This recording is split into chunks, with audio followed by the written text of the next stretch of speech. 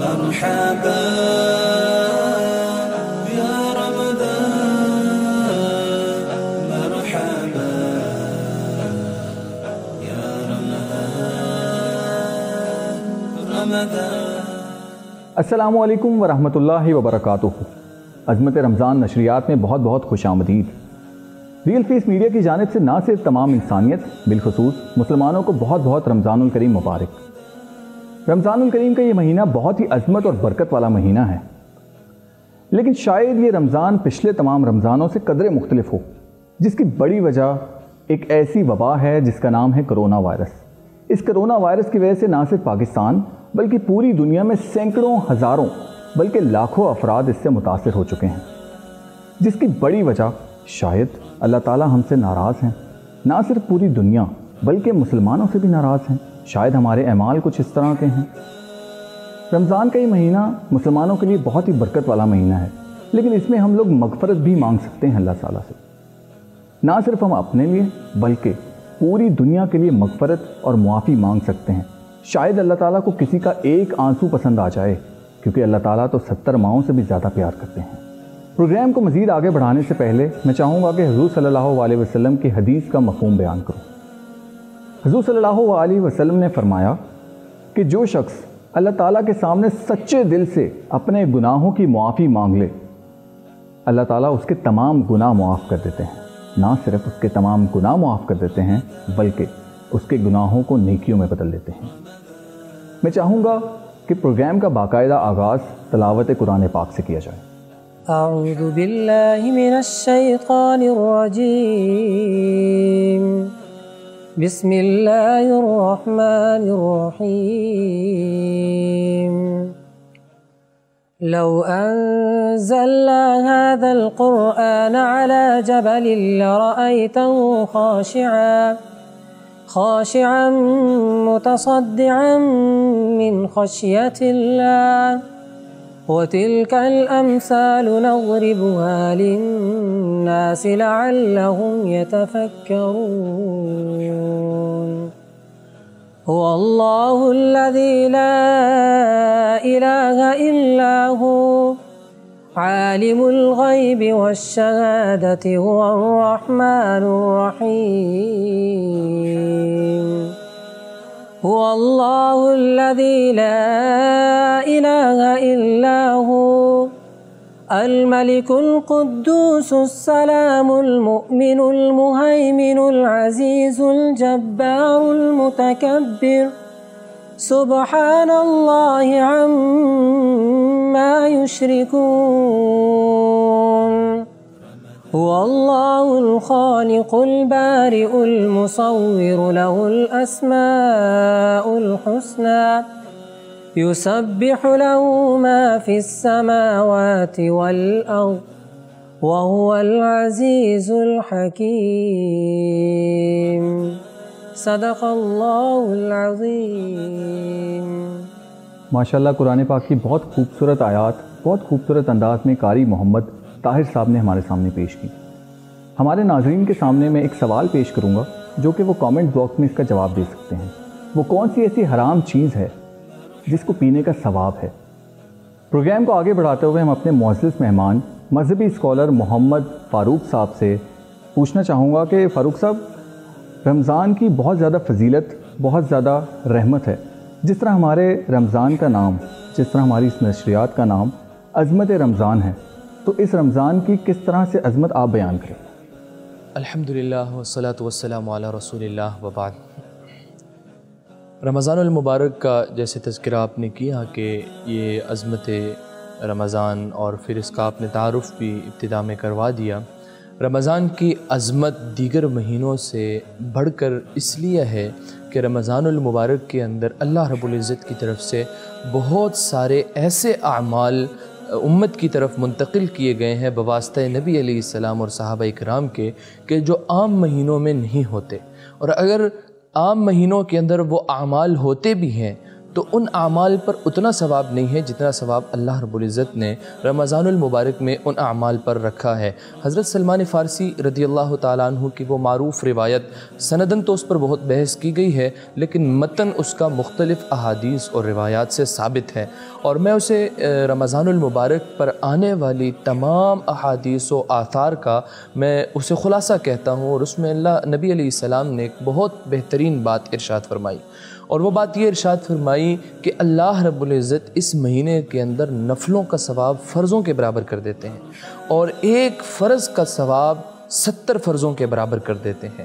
گویا کہ یہ اس کی عظمت کو دوسرے مہینوں سے مختلف کرنے کے لیے یہ اتنا بڑا نبی علیہ السلام کی طرف سے ہمیں تحفہ ملا ہے کہ ایک نفل بھی کوئی ادا کرے تو اس کے نفل کا مقام اور مرتبہ اس کے عام دنوں کے فرض کے برابر ہے، اور جو عام دنوں کا فرض ہے اس کا رمضان المبارک کے اندر اس میں آ کر وہ جو اس کا فرض ہے اس کا سٹیٹس ایک فرض سے بڑھا کر 70 فرضوں کے برابر کر دیا جاتا ہے، اور پھر اس کے بعد اس کے اندر ایک ایسی رات جسے لیلۃ القدر کہا جاتا ہے، قرآن مجید میں سورۃ القدر کے اندر بھی اللہ رب العزت نے اس کا تذکرہ کیا ہے کہ لیلۃ القدر خیر من الف شہر، کہ وہ 1000 مہینوں سے زیادہ بہتر ہے، کہ 1000 مہینے انسان مسلسل عبادت کرتے ہوئے گزارے، ساری رات 1000 مہینے عبادت کرے تو جتنا ثواب اس کو 1000 مہینوں کی راتوں میں عبادت پر ملنا ہے وہ اللہ رب العزت اسے رمضان المبارک کی ایک ایسی مخفی رات میں اس کو عطا فرماتے ہیں کہ جو عام مہینوں کے اندر موجود نہیں ہے۔ تو اس لحاظ سے بہت ساری ایسی چیزیں ہیں کہ جن میں رمضان المبارک کی عظمت واضح نظر آتی ہے کہ انسان اس کو دیکھتا ہے تو خود کہتا ہے کہ یہ مہینہ عظمتوں والا مہینہ ہے۔ فاروق صاحب، جس طرح سے میں نے بتایا کہ یہ رمضان پچھلے تمام رمضانوں سے قدرے مختلف ہوگا، نہ تو ہم باجماعت نماز ایک صف میں کھڑے ہو کر پڑھ سکتے ہیں، اور نہ ہی ہم لوگ حج ادا کر سکیں گے، عید الفطر ایک ساتھ نہیں کر سکیں گے۔ اس سے بڑا عذاب مسلمانوں پر اور کیا ہوگا؟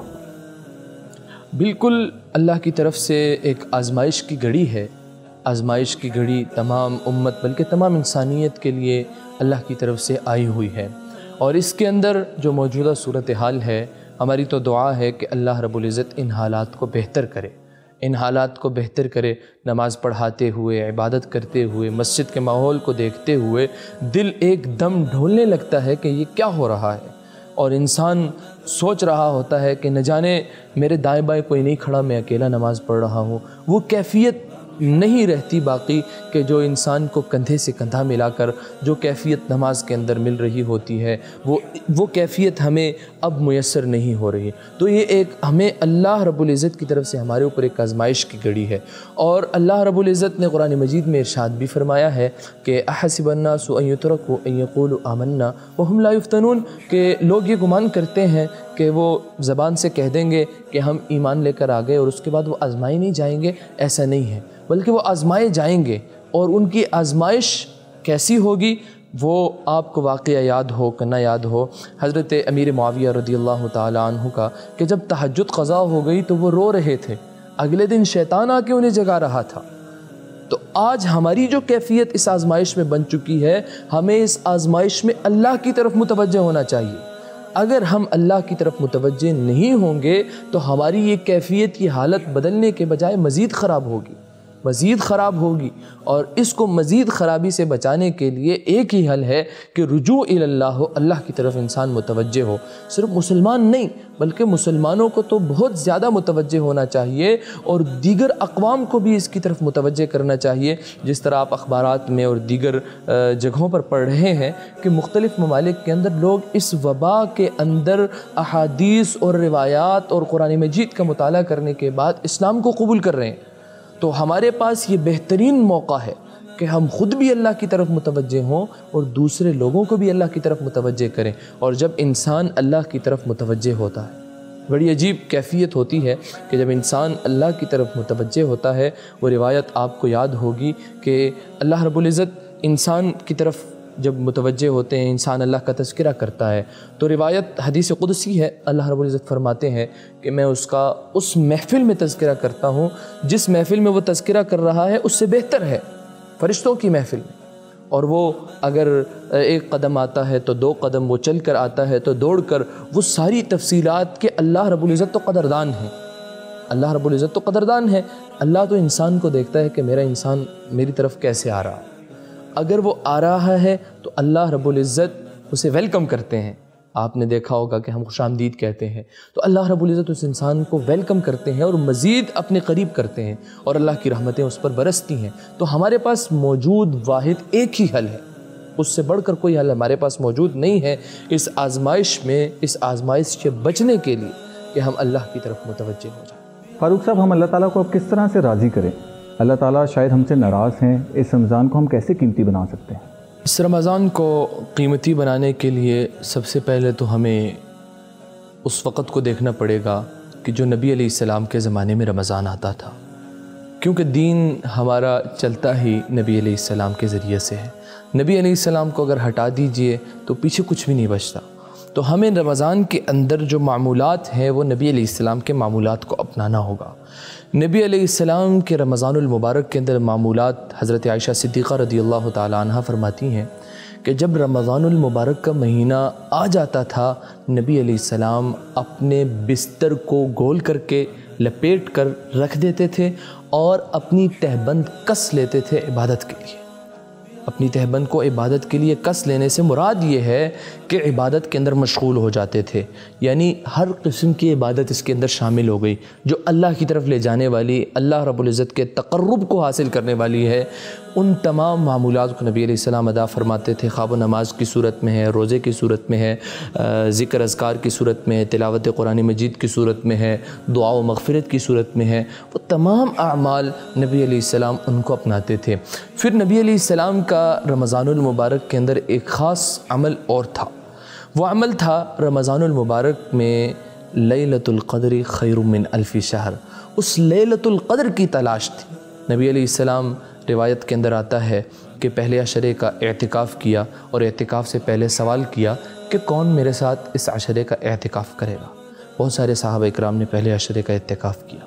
پھر دوسرا عشرہ آیا تو فرمایا کہ اب میرے ساتھ دوسرے عشرے کا کون اعتکاف کرے گا، اور پھر تیسرا عشرہ آیا تو فرمایا کہ اب تیسرے عشرے میں کون میرے ساتھ اعتکاف کرے گا، اور پھر تیسرے عشرے کی ایک رات روایات کے اندر تفصیل موجود ہے، اس کی طرف اشارہ فرمایا کہ مجھے وہ رات بتلا دی گئی۔ پھر فرمایا کہ میں امت کو بتانے کے لیے جب باہر نکلا تو لڑائی ہو رہی تھی، بڑی خطرناک صورتحال کہ لڑائی اللہ رب العزت کو ناپسند ہے، اور اس لڑائی کی وجہ سے اللہ رب العزت نے اسے میرے ذہن سے واپس محو کر دیا، مٹا دیا۔ تو کہنے کا مقصد یہ ہے کہ نبی علیہ السلام رمضان المبارک کے اندر لیلۃ القدر کی تلاش کرتے تھے، اور لیلۃ القدر کیسے حاصل ہوگی؟ سوال پیدا ہو سکتا ہے کہ لیلۃ القدر آخر حاصل کیسے ہوگی؟ نبی علیہ السلام کو بھی بھلا دیا گیا، تو اب یہ حاصل کیسے ہوگی؟ حاصل ایسے ہوگی کہ انسان رمضان المبارک کی ہر شب کو شب قدر سمجھے، ہر رات کو لیلۃ القدر سمجھے، اور لیلۃ القدر کی طرح ہر رات میں عبادت کرے۔ ایک نہ ایک رات لازماً ہوگی، اور جو بھی رات ہوگی اللہ رب العزت کی طرف سے اسے مل جائے گی، اور اگر اللہ کی طرف سے کوئی معاملہ ہو جائے، تقدیری معاملہ، اسے نہ مل سکے، لیکن وہ آخری رات تک عبادت اس نیت سے لازمی کرے گا کہ مجھے لیلۃ القدر مل جائے، تو اللہ رب العزت تو نیتوں پر فیصلے کرنے والا ہے، تو ممکن ہے کہ اللہ رب العزت اس کی نیت پر اسے لیلۃ القدر کا اجر عطا فرماتے ہیں۔ تو یہ نبی علیہ السلام کے معمولات تھے۔ نبی علیہ السلام ذکر، اذکار، تلاوت، نماز، روزہ اس کو ادا فرمایا کرتے تھے۔ ہم بھی انہی چیزوں کو اپنائیں گے۔ ہم نے کوئی دعا کا نیا طریقہ نہیں ایجاد کرنا، روزے کا نیا طریقہ نہیں ایجاد کرنا، ذکر اذکار کا نیا طریقہ نہیں ایجاد کرنا، نماز کا نیا طریقہ نہیں ایجاد کرنا۔ وہ وہی ہے جو نبی علیہ السلام بتا کر گئے، ہم انہی کو اپنائیں، انہی پر چلنے کی کوشش کریں، تو یقینی طور پر اللہ رب العزت جو ناراضگی ہے وہ بھی اللہ رب العزت کی دور ہو جائے گی، اگر ہم نبی علیہ السلام کے طریقے کو اپنانے کی کوشش کریں۔ اچھا فاروق صاحب، ایک سوال جو ہے مسلمانوں اور بالخصوص نمازیوں میں یہ خاص عام ہے کہ ہینڈ سینیٹائزر کی وجہ سے کہہ رہے ہیں کہ وضو بھی ٹوٹ جاتا ہے، یا پھر اس کو منہ سے لگانے سے کیا ان کا روزہ؟ یاد رکھیے، یہاں پر ایک مسئلہ یاد رکھیے کہ ہینڈ سینیٹائزرز جتنے بھی استعمال ہوتے ہیں، ڈاکٹر حضرات کی احتیاط ان کے اقوال کے مطابق جیسے وہ کہہ رہے ہیں استعمال کرنا چاہیے. جراثیم کش ہیں, جراثیم ختم ہو جاتے ہیں اور انسان سے وہ بیماری دوسرے کو لگتی نہیں ہے, اور اگر لگ جائے تو ہاتھ صاف ہو جاتے ہیں تو واپس انسان محفوظ ہو جاتا ہے. تو حفاظت کی حد تک تو ان چیزوں کا استعمال ضروری ہے, ان چیزوں کا استعمال کرنا چاہیے. اور باقی رہی بات آپ کی کہ روزہ اس سے ٹوٹتا ہے یا نہیں, اس سے روزے پر قطعاً فرق نہیں پڑتا. منہ کے ساتھ لگ جاتا ہے, ناک کے قریب لگ جاتا ہے, اسمیل چلی جاتی ہے, اس سے روزے پر کوئی فرق نہیں پڑتا. ہاں البتہ اگر کسی کے ہاتھ پر لگا ہوا ہے اور وہ ہاتھ منہ میں ڈال لیتا ہے, انگلی منہ کے اندر لگ جاتی ہے, تو اس صورت کے اندر اگر اس کا ذائقہ نیچے جائے گا تو اس سے روزہ ٹوٹے گا. اور اگر ویسے ہی منہ پر لگ جاتا ہے, ہاتھ پہ لگایا تھا منہ پہ لگ گیا, ناک پہ لگ گیا, تو محض اس کی اسمیل سے روزہ نہیں ٹوٹتا. اچھا, اس حوالے سے میں آپ سے ایک اور سوال پوچھتا چلوں کہ جن لوگوں کو کورونا وائرس ہو چکا ہوا ہے, یعنی انیشیل سٹیجز پہ ہے, اور وہ گھروں میں ہی اپنے آپ کو کوارنٹائن میں رکھے ہوئے ہیں, تو ان کے گھر والوں کو کیا چاہیے کہ کتنا ان سے فاصلہ رکھیں, یا وہ رمضان کے روزے رکھیں, کس طرح سے ان کو سحری کروائی جائے, افطار کروائی جائے؟ دیکھیں, یہ بھی آپ نے بہت اچھا سوال یہاں پر پوچھا ہے کہ جن لوگوں نے اپنے آپ کو محدود کر لیا ہے, سماجی رابطوں سے دور کر لیا ہے, اگر وہ مطلب صحت مند اور تندرست ہیں, محض بیمار ہیں کورونا کی وجہ سے, لیکن روزہ رکھ سکتے ہیں, تو وہ روزہ رکھیں اور روزہ رکھیں. باقی گھر والوں کی دوری ان سے کیسی ہونی چاہیے, کتنی ہونی چاہیے, یہ سوال ڈاکٹرز حضرات کے مطابق یعنی جس طرح وہ کہہ رہے ہیں اس پر عمل کرنا چاہیے. تیسری بات آپ کی جو یہ تھی کہ انہیں جو کھانا دیا جاتا ہے, یاد رکھیے کہ کھانا جس انداز سے بھی دیا جائے یہ ذلت آمیز رویہ نہیں ہونا چاہیے. جس طرح بہت ساری جگہوں سے سننے میں آیا کہ کھانے کو پھینک دیا جاتا ہے, رزق ہے, ایک تو رزق کو پھینکنا نہیں چاہیے, دوسرے نمبر پر ایسی ترتیب بنانی چاہیے یا ایسا سسٹم بنانا چاہیے کہ وہ کھانا ان تک باعزت طریقے سے پہنچ جائے. وہ کسی بھی طریقے سے ہو, میز کے ساتھ رسی باندھ لیں, دروازے پہ آپ رکھ دیں, وہ اندر کھینچ لیں, آپ رسی سے واپس باہر کھینچ لیں, جیسے بھی طریقہ ہو, جس طریقے سے بھی ہو. ممکن ہے اس حوالے سے کوئی پیش رفت بھی ہوئی ہو, کوئی اس طرح کی ٹیبل یا میز یا اس طرح کی کوئی چیز آئی بھی ہو کہ جو گھمانے سے ادھر چلی جاتی ہو, پھر ادھر آ جاتی ہو, اس کے اوپر چیزیں رکھ دی جاتی ہوں, یا جو بھی ہو جس طریقے سے بھی ہو. ذلت آمیز رویہ ہرگز نہیں ہونا چاہیے کہ جس کے اندر دوسرے انسان کی تذلیل ہو, رزق کو اس کی طرف پھینک دیا جائے. یہ ایسے طریقہ نہیں ہونا چاہیے, بلکہ حفاظت کے ساتھ احتیاط کے ساتھ باعزت طریقے سے انہیں کھانا دینا چاہیے. خواہ وہ گھر میں ہیں, خواہ وہ ہسپتال میں ہیں, خواہ وہ کہیں پہ بھی ہیں جنہوں نے اپنے آپ کو محدود کر لیا ہے, رابطوں کو ختم کر دیا ہے, ملنے ملانے کو, ملاقات کو بالکل ختم کر دیا ہے, وہ مریض ہیں اور مریضوں کی دعائیں قبول ہوتی ہیں. نبی علیہ السلام نے ہمیں مریضوں سے اچھے سلوک کرنے کی تلقین کی ہے, اور اگر ہم یہ انداز اختیار کرتے ہیں تو یہ ذلت آمیز رویہ بالکل درست ہے. جی بہت شکریہ محمد فاروق صاحب, آپ ہمارے ساتھ موجود تھے. میں چاہوں گا کہ قاری محمد طاہر صاحب ہمارے سامنے ایک حمد پیش کریں. جی. اللہ اللہ اللہ اللہ اللہ میرے مولا تیرے در کے سوا ہے کون سا در ہے میرا, میں جاؤں تو جاؤں کس در پر, اپنی حاجت کو لے کر میرے ہی خدا, میرے اللہ ہے آپ کریم,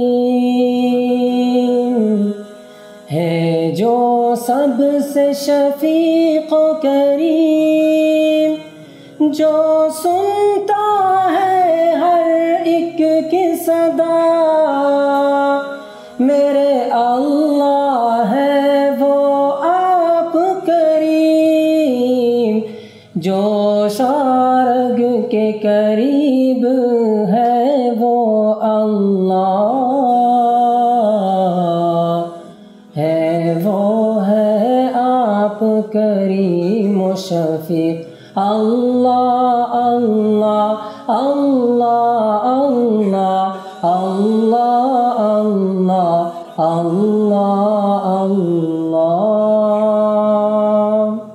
ماشاءاللہ بہت ہی خوبصورت انداز میں قاری محمد طاہر صاحب نے اللہ تعالیٰ کی تعریف یعنی حمد پیش کی ہے. میں ان کا بہت ہی مشکور ہوں کہ ہمارے پروگرام میں تشریف لائیں. اسی کے ساتھ ہی آج کے پروگرام کا وقت ختم ہوا. انشاءاللہ کل ملاقات پھر ہوگی. اللہ نگہبان.